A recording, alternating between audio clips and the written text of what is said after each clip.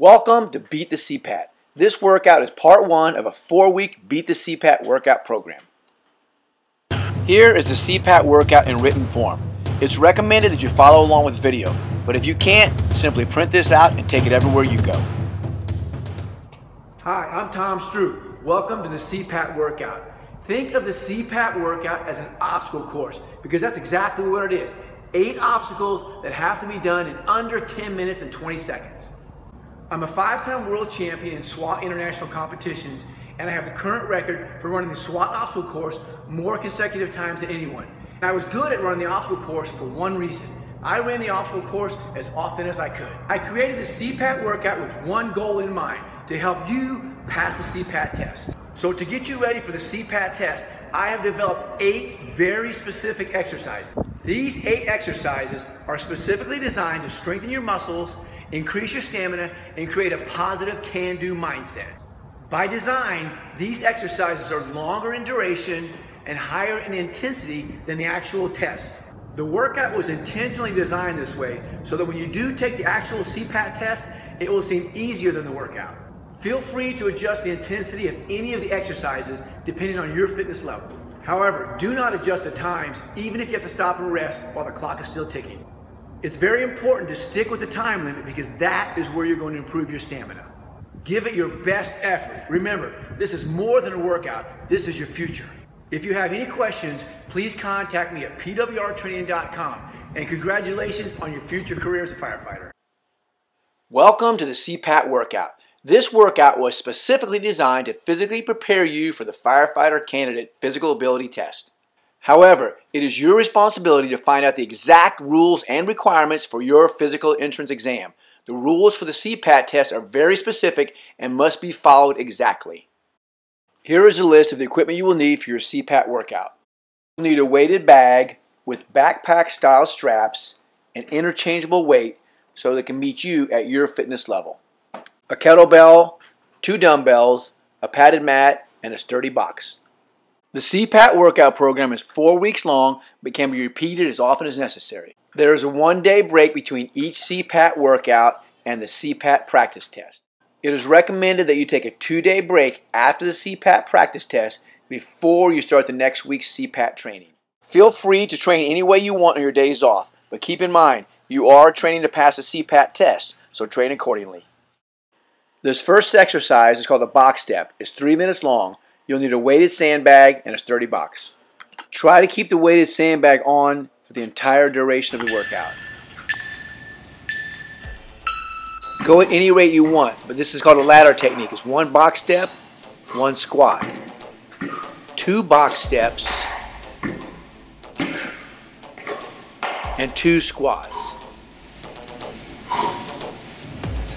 Then there's 3 box steps and 3 squats, etc.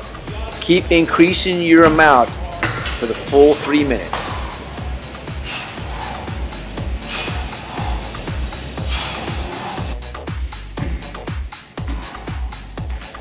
I'm using about 55 pounds in my sandbag, but feel free to use any weight you want, whatever's comfortable for you. But remember, on the 3-minute step test, you will be wearing 75 pounds.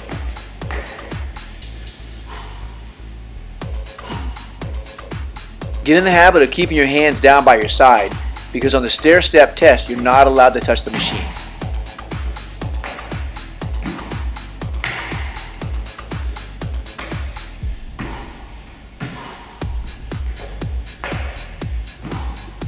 Remember, proper form is important because this is the CPAT workout and we're trying to strengthen the muscles and increase your cardio conditioning.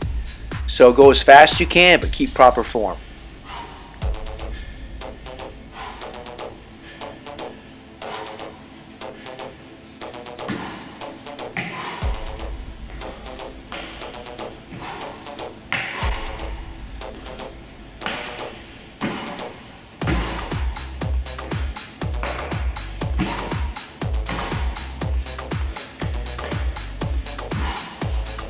When you step up onto the box, step all the way up. When you step down, step all the way down. And when you do your squats, drop your hips at least parallel with your knees.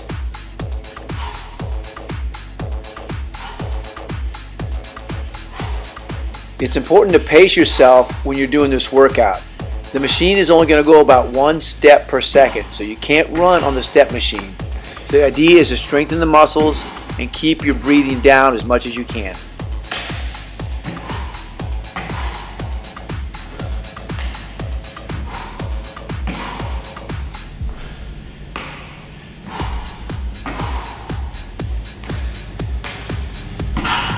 Remember, you're adding 1 rep to every box step and to every squat for each set. I think I ended up getting a total of 7 each.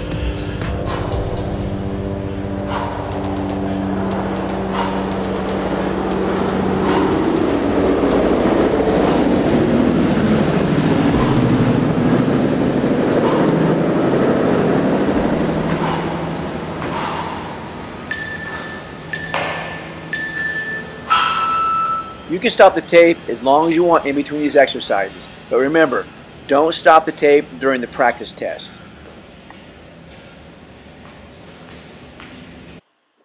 Exercise 2 is a knee to standing and dumbbell rows, each done 45 seconds back to back.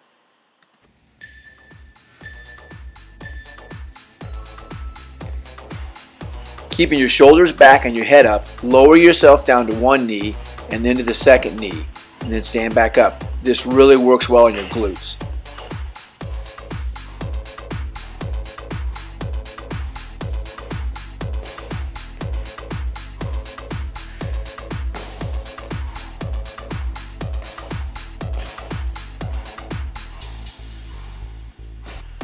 It's real important that you keep moving even when you get tired, because that's what helps you develop your stamina.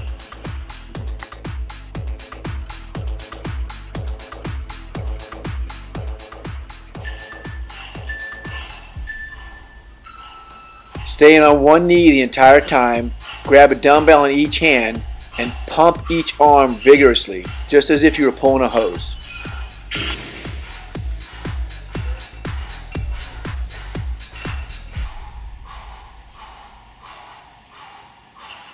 Keep in mind that we're doing each of these exercises a lot longer time than it will take you when you're actually doing the test. The idea is that when you do the test, it's actually easy.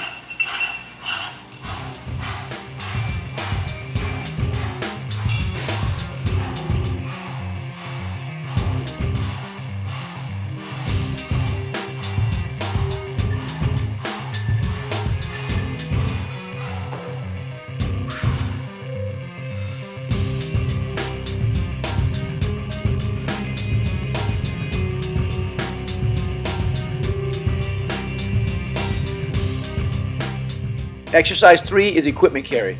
Carry something at least 30 pounds in each hand for 150 feet. On this equipment carry, it's actually best just to grab something and carry it. So grab 2 of anything. I'm grabbing these water cans. They weigh about 40 pounds apiece, and we're going to walk 150 feet.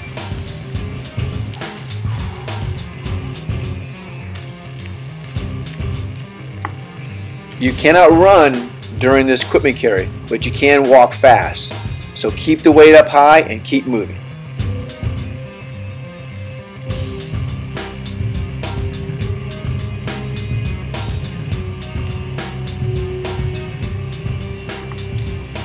This is a real good time to gather your thoughts and get ready for the next movement. Half of the battle of this test is in the mind.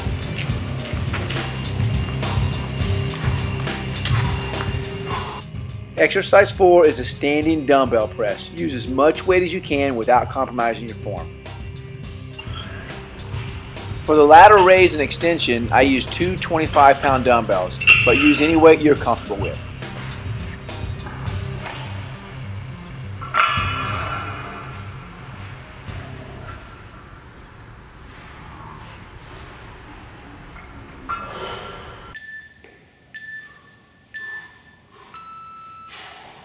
But grab 1 dumbbell in each hand, and what you want to do is turn your palms towards your face at the bottom and turn your palms away from your face at the top.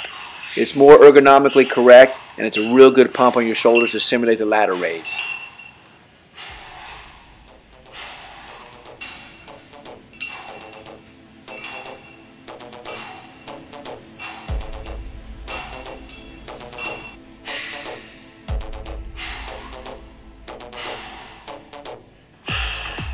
Don't even keep a rep count, just keep going the entire time.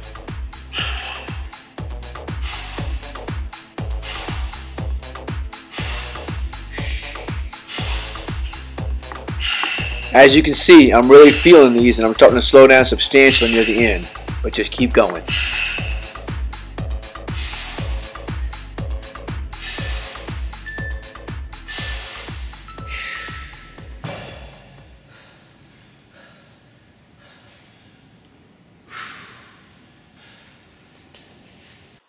For exercise 5, I use a 30-pound kettlebell. The exercise is done for 1 minute. I like using a kettlebell for this movement, but if you don't have a kettlebell, feel free to use a dumbbell or anything you can grab and move from side to side.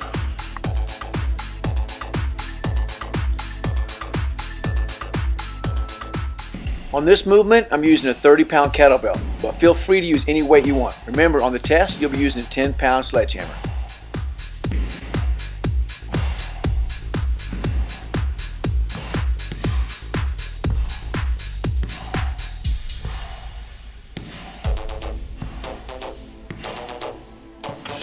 When you're doing this movement, make sure you turn your shoulders all the way from one side to the other. Don't just drop the weight from one side to the other, almost as if you've got a 2x4 tied to your shoulders and they both move in unison. That way you get the full twist of the torso and strengthen your core.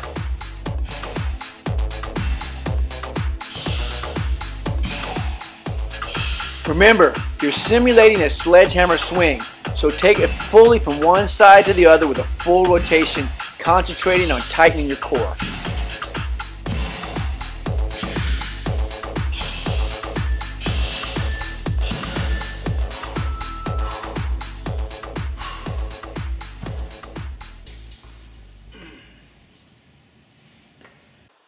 Exercise 6 is hand release push-ups and spiders, 6 sets of 15 seconds each. This next exercise is 90 seconds long, but it's broke up into increments of 15 seconds of 2 exercises. The first exercise is a hand release push-up. You can do these with your knees on the ground or your knees off the ground, but think about crawling and actually push your entire body off the ground at the top.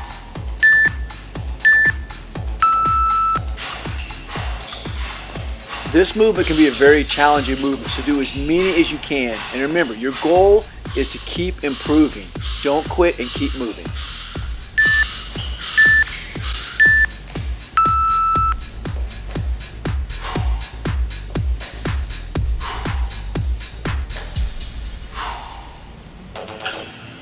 Try to release your hands at the bottom. That way you get the full effect of pushing your body off the ground.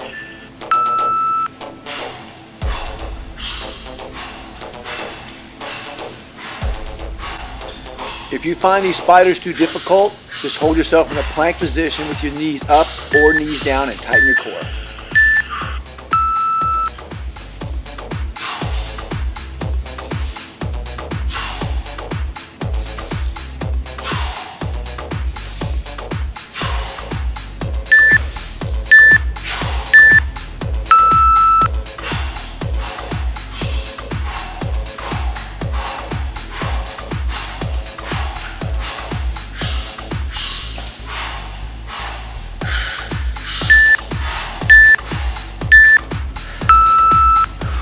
I found myself pretty tired at this point, but remember, the idea is to keep improving with every workout. Exercise 7 is squat to a reverse lunge. I grabbed 2 25-pound dumbbells just to add extra weight.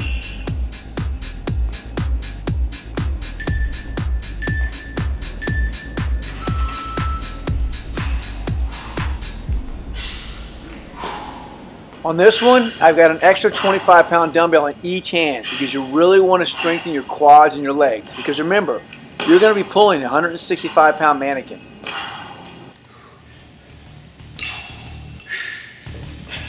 Be careful to lower yourself into a kneeling position. Don't just drop straight down.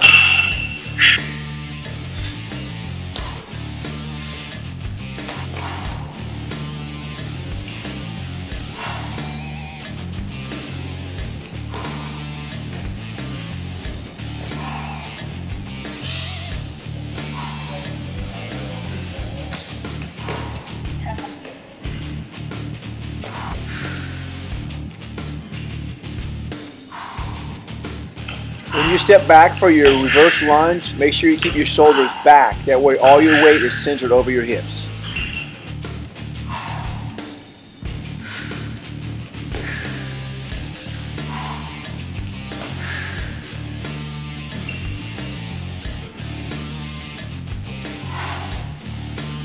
When it starts to get challenging, just like this one is for me, one of my tricks is that I think about right where I'm at. I do not think ahead, I focus only right where I'm at.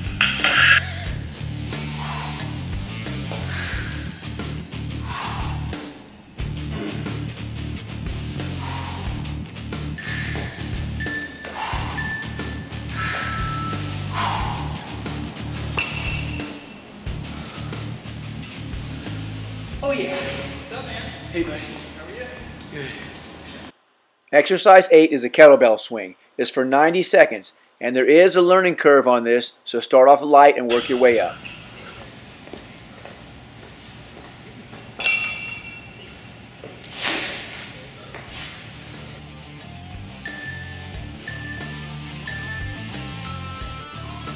The kettlebell movement is actually a very controlled movement. When the weight comes down, you straighten your hips out as you push forward and raise the weight over your head. Lower the weight, just don't let the weight drop.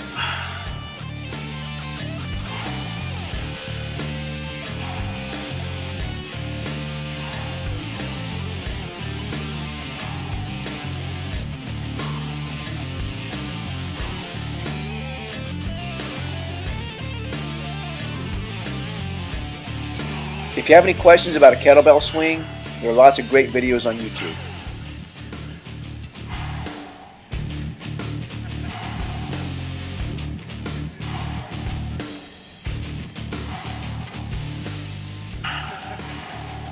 Keep your elbows bent and keep the momentum going up and away. Remember, our goal is to make this workout harder than the actual test, so that when you take the test seems easy.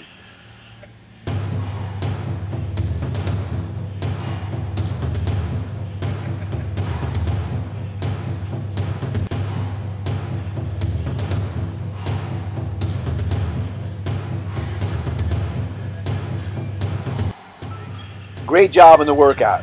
Remember, stay focused, keep your eye on the prize, and your goal is to improve every time. See you next time.